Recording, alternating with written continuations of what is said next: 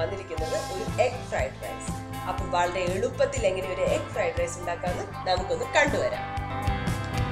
അപ്പോൾ നമ്മൾ egg fried rice ഉണ്ടാക്കാൻ വേണ്ടിയിട്ട് ഞാൻ 2 കപ്പ് ബസ്മതി റൈസാണ് എടുത്തിരിക്കുന്നത്. ബസ്മതി റൈസ് നന്നായിട്ട് കഴുകിയതിന് ശേഷം ഇത് വേവിച്ചെടുത്തതാണ്. വെന്ത് വരുമ്പോൾ അതിലോട്ട് ഉപ്പ് ചേർത്തു, എന്നിട്ട് ഒരു 1/4 വേവാവണം, അതിനുശേഷം ഊറ്റിയെടുത്തതാണ്. ബാക്കി അതിൽ കിടന്നിട്ട് വെന്തോളും. അങ്ങനെ ഒരു 2 കപ്പ് റൈസാണ് ഉണ്ടാക്കിയിരിക്കുന്നത്. ഒരു വലിയ സവാള ഇങ്ങനെ ചെറുതായിട്ട് അരിഞ്ഞു. 1/2 കപ്പ് ക്യാരറ്റ് ഉണ്ട്. ഞാൻ ഒരു ക്യാരറ്റാണ് എടുത്തത്. 1/2 കപ്പ് ഇങ്ങനെ കഷ്ണമായിട്ട് അരിഞ്ഞപ്പോൾ 1/2 കപ്പ് വന്നിട്ടുണ്ട് ഏകദേശം. അതുപോലെ ബീൻസ് അരിഞ്ഞത് അതും ഏകദേശം 1/2 കപ്പുണ്ട്. പിന്നെ സ്പ്രിംഗ് ഓണിയൻ വേണം, അതൊരു 1/2 മുതൽ 1/4 കപ്പ് വരെ എടുക്കാം. പിന്നെ 3 മുട്ട എടുത്തിട്ടുണ്ട്. ഇതിൻ്റെ കൂടെ പിന്നെ നമ്മൾ കുറച്ച് സോയാ സോസ് ഉപയോഗിക്കുന്നുണ്ട്, പിന്നെ ഉപ്പ്, അതുപോലെ ഓയില്, പിന്നെ കുറച്ച് കുരുമുളക് പൊടി. ഇത്രയാണ് ഉപയോഗിച്ചിരിക്കുന്നത്. ഫ്രൈഡ് റൈസ് ഉണ്ടാക്കാൻ വേണ്ടി ഞാനൊരു പാൻ വെച്ചിട്ടുണ്ട്. എന്നിട്ട് അതിലോട്ട് കുറച്ച് ഓയിൽ ഒഴിച്ചു കൊടുക്കുകയാണ്. ഒരു 2-2.5 ടേബിൾ സ്പൂൺ ഓയിൽ ഒഴിച്ചു കൊടുക്കുകയാണ്. അത് ചൂടായിട്ട് വരുമ്പം നമ്മൾ എടുത്തു വച്ചിരിക്കുന്ന സവാള അതിലോട്ട് ചേർത്ത് കൊടുക്കുകയാണ്.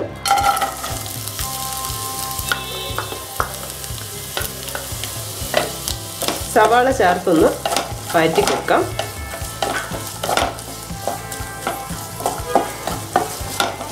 ഫ്രൈഡ് റൈസ് ഉണ്ടാക്കുമ്പോൾ എന്ന് പറഞ്ഞാൽ നന്നായിട്ടങ്ങ് വെന്ത് വരേണ്ട ആവശ്യമില്ല. അതുപോലെ തന്നെ ചോറിൻ്റെ കാര്യമായിട്ടുണ്ടെങ്കിലും നന്നായിട്ട് വേവാൻ പാടില്ല. വെന്ത ചോറ് അത് കുറച്ച് നേരത്തെ വേവിച്ച് വെക്കുന്നതാണ് എപ്പോഴും നല്ലത്. ഒന്ന് തണുത്തതിന് ശേഷം ചോറ് ഉപയോഗിക്കുന്നതാണ് നല്ലത്. ഇത് ശരിക്കും ഓണിയൻ ഒന്ന് ട്രാൻസ്പെറൻറ്റ് ആവാൻ തുടങ്ങുന്ന സമയത്ത് നമുക്ക് ബാക്കിയുള്ള വെജിറ്റബിൾസ് ഇട്ട് കൊടുക്കണം. പിന്നെ നിങ്ങൾക്ക് വേണമെന്നുണ്ടെങ്കിൽ പീസെല്ലാം ഉപയോഗിക്കാം. ഇപ്പോൾ ഫ്രോസൺ പീസ് വാങ്ങിച്ചിട്ടുണ്ടെങ്കിൽ നമുക്ക് അത് ഇതിൽ ഉപയോഗിക്കാൻ പറ്റും. ഞാനിപ്പോൾ അത് എടുത്തില്ല, ഞാൻ ക്യാരറ്റും ബീൻസും മാത്രമേ എടുത്തിട്ടുള്ളൂ. ഇതൊന്ന് ജസ്റ്റ് ഒന്ന് വഴണ്ട് വന്നിട്ടുണ്ട്. അപ്പോൾ ഞാൻ ഇതിലോട്ട് ക്യാരറ്റ് ചേർത്ത് കൊടുക്കുകയാണ്.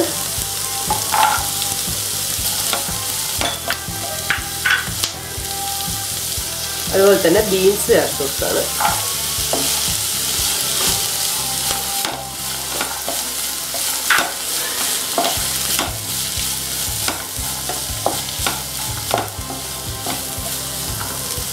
ഈ വെജിറ്റബിൾസ് ചേർത്ത് ഇത്രയും വെജിറ്റബിൾസ് ചേർത്ത് കൊടുത്തിട്ട് നമ്മൾ ചോറിന് വേണ്ടിയിട്ടുള്ള ഉപ്പ് ചേർത്ത് കൊടുത്തിട്ടുണ്ട്. അപ്പോൾ ഇതിലോട്ട് വേണ്ട കുറച്ചൊരു ഉപ്പ് കൂടി ചേർക്കാം. എന്നിട്ട് ഇത് കുറച്ച് സമയം ഒന്ന് വഴറ്റാം.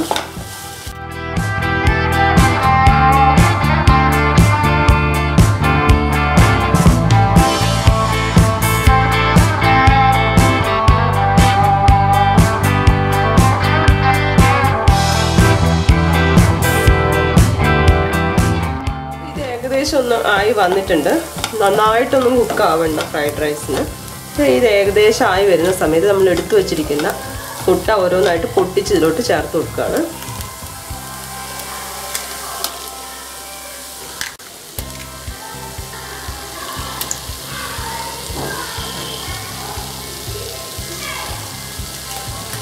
ഇത്രയും മുട്ട ചേർത്തതിന് ശേഷം ഒരു പൊടിക്ക് ഉപ്പ് കൂടി ചേർത്ത് കൊടുക്കുകയാണ്. ആ മുട്ടയ്ക്ക് വേണ്ടിയിട്ടുള്ള ഒരു കുറച്ച് ഉപ്പ്. അതിൻ്റെ കൂടെ ഒരു 1/2 ടീസ്പൂൺ കുരുമുളക് പൊടിച്ചതും കൂടി ചേർക്കുകയാണ്. എന്നിട്ട് അതൊന്ന് നന്നായിട്ടൊന്ന് ഇളക്കി കൊടുക്കാം.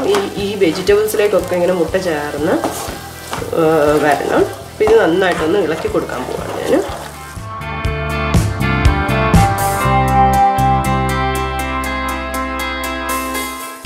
ഈ ഒരു പാകത്തിനായി വരുമ്പം ഇതിലോട്ട് നമ്മൾ എടുത്തു വച്ചിരിക്കുന്ന ബാസ്മതി റൈസ് വേവിച്ചത് ചേർത്ത് കൊടുക്കാം.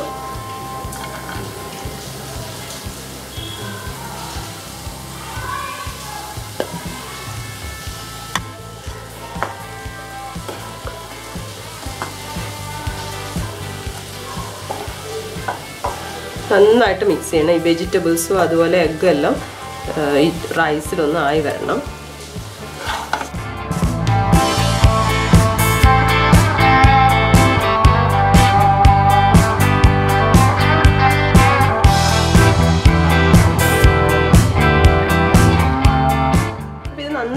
മിക്സായി വന്നിട്ടുണ്ട്. ഇനി ഞാൻ ഇതിലോട്ട് ഒരു 2 ടേബിൾ സ്പൂൺ സോയാ സോസ് ചേർത്ത് കൊടുക്കുകയാണ്.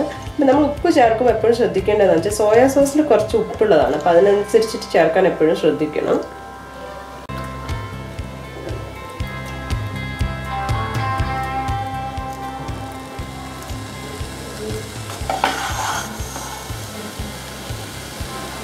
ഇനി ഇതൊന്ന് മിക്സ് ചെയ്ത് കൊടുക്കാം.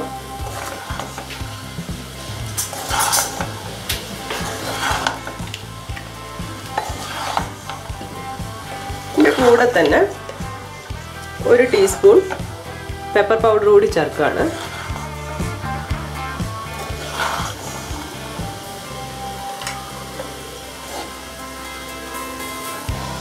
അതുപോലെ തന്നെ നമ്മൾ സ്പ്രിംഗ് ഓണിയൻ അരിഞ്ഞു വെച്ചിട്ടുണ്ടായിരുന്നു. എന്നിട്ട് ഇതെല്ലാം കൂടി ഒന്നും കൂടി ഒന്ന് നന്നായിട്ട് മിക്സ് ചെയ്യാം.